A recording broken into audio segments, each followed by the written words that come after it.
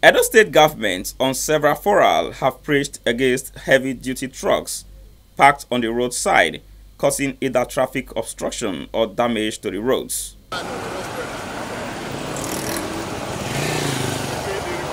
This visit by Edo State government, led by the Deputy Governor, Right Honorable Comrade Philip Shaibu, is an on-the-spot assessment of the roads and damage done to the drains.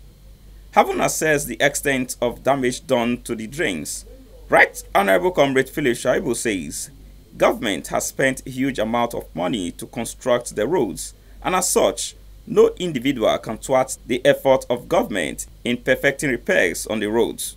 The State Deputy Governor called on residents to take ownership of facilities in their areas and report any damage to Edo State government. And see the damage that parking of these trucks have caused to this very place.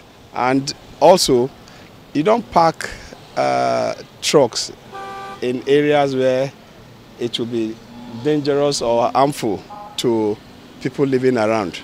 These are explosive. These are things that can easily inflame. And gas pipeline is also here. And you can see how reinforced this concrete is. And even with the reinforcement, you can see the damage parking these trucks here. Here is not a truck garage where you park trucks. We are making all efforts to build drain in all our roads to avoid flooding. And when government builds these things, it's our own responsibility to maintain them and make sure that they are not damaged. It would be recalled that Edo State government impounded 12 heavy-duty trucks along 3rd East Circular Road by Immaculate Conception College, Benin, for causing obstruction and damage to the roads and drains.